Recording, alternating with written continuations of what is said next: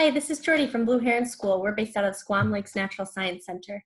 Today I'm going to show you how to make sailboats out of paper and sponges. And you also need a big lake, pond, Tupperware full of water to use. So it's pretty easy.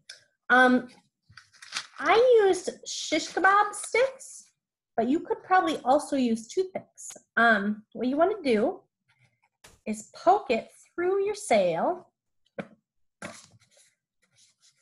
through the top and through the bottom. And you really want to poke it through the center, like that, because the other day I made them and I poked it through the side and the whole thing kept tipping over and my sail got wet, and that's not good. And the kebab stick is pretty long, so I'm going to cut that off. You can just notch it with scissors and then snap it. And then I'm going to take this sponge, I'm going to stab my sail right into the middle of it. And let's see what happens when we put it in the water. It floats! And it sails away. Now this could be a really fun science experiment because you could try, I made this sail look this way. I'm not sure if it'll work as well, but you can always try doing different types of sails. So we'll give this shape a go and see how that works. And my sail's a little bit smaller, so I'm going to use a smaller sponge also for this.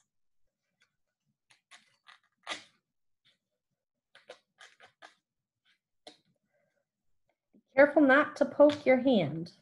That would not be good. All right. It floats. It looks like it's sitting straight up and down.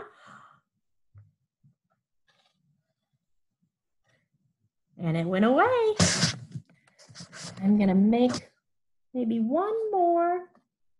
Maybe I'll do this shape. I'm gonna use my leftover piece. This one's not as easy to poke through because it doesn't have the point on it.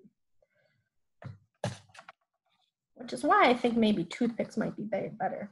Those big kind of toothpicks.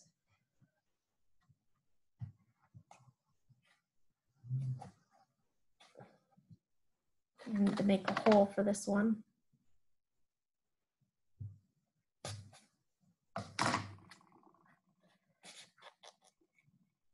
All right, there's another sailboat. Put it down in the water. Floats.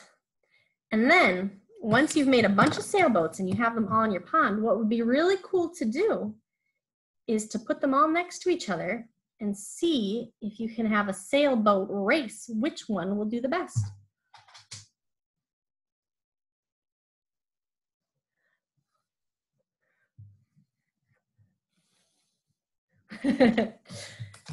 You might need a little bit more space to do that. But see what kind of construction works best for your sailboats. It's really fun. Have a great summer, everybody.